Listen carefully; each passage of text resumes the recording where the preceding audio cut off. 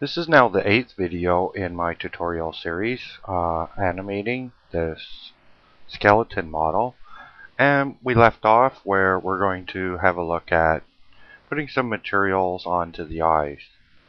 And I decided that the eyes are a bit too shiny, so the first thing that I'll do is select them and reduce the specularity somewhat.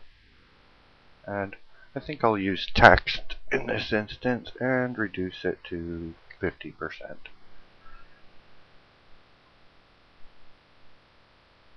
And I could also drop the hard as well. That'll make it a little less distracting in the shininess. Now, I'm going to want to do some UV wrapping to the eyes. And I'll go into edit mode, select the eyes, and in the UV editor, the eyeball will appear. And I believe this is unwrapped and a product of the makehuman export as part of the collada file. I'm not really positive on that. Now, in the makehuman file,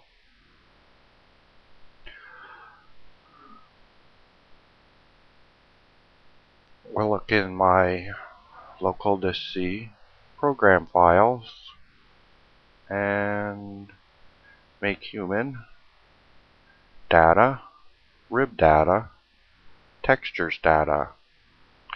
In the textures data folder is found a series of images, TIFF images, with specular, color, bump mapping, reflection mapping, as well as some alpha mapping. And these are the different textures that I applied to the model that I showed in my last video. And, well, I've already copied these to a directory on my desktop, so we'll access that. I'm only going to work with the eye image, so I'll open that with a simple photo editor. And the image is very nice. It's a pretty cool image, but I'm going to shoot for something more fantastic, so I'm going to adjust it a bit. I'm going to swap the RGB channels to get a more fantasy look, then increase the saturation a bunch, and the contrast as well. And then I think I'll sharpen it some too, to give it a more freaky sort of look. Then I'll come over and use the color picker, and I'm not going to need this flesh tone, so I'm going to get rid of that. I'll spray paint that away using the airbrush tool, and just get rid of that real quick like.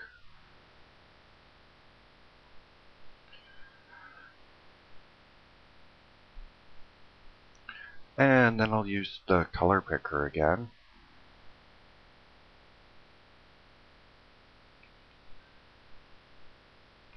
And a paintbrush, and I'm going to paint some veins into the eyes, just to give them a look of being bloodshot.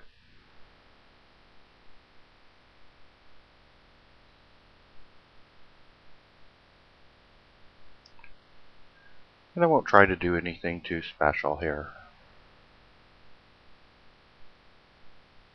Partially because I'm really not that artistic in a painting program, and partially because I don't really need to.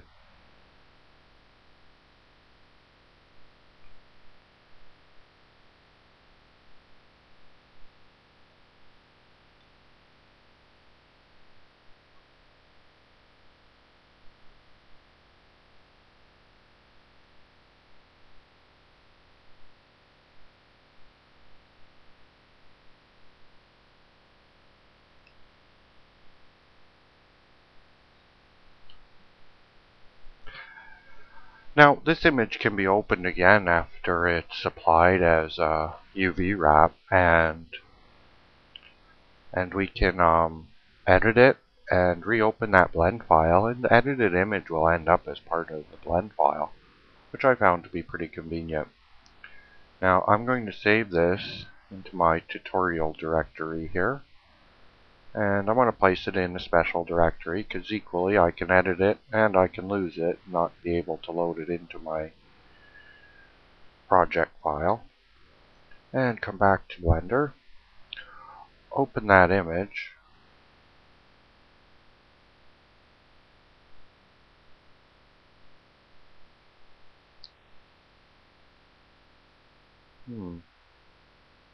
something seems funny here. Ah, there it is. So we'll open that. It's on my desktop in this folder and is eyes colored too. Open that up. Use the A key to select all, grab along the Y axis and just drop that right on top of that image. And that should be good. So the next thing to do is to come down into the materials panel and apply text face. Now let's render that and see what it looks like.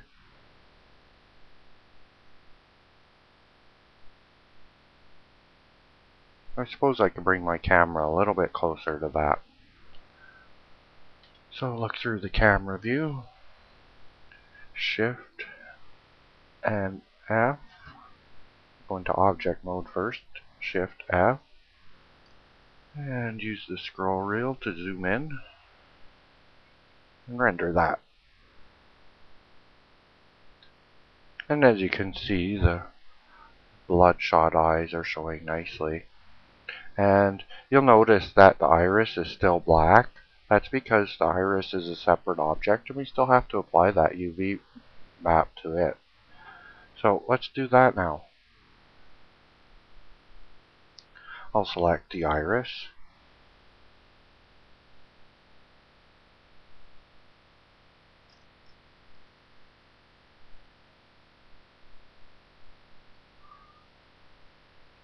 Tab into edit mode, make sure it's all selected, and I have to open that image again for this object. So we'll open it up.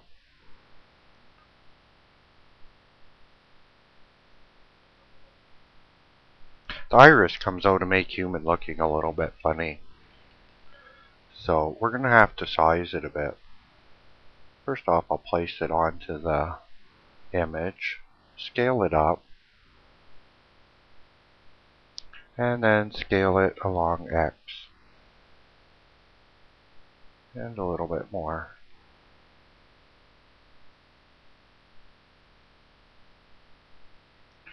And that should be good. And then the same thing, come down into the material panel and apply text face. And we'll render that and have a look.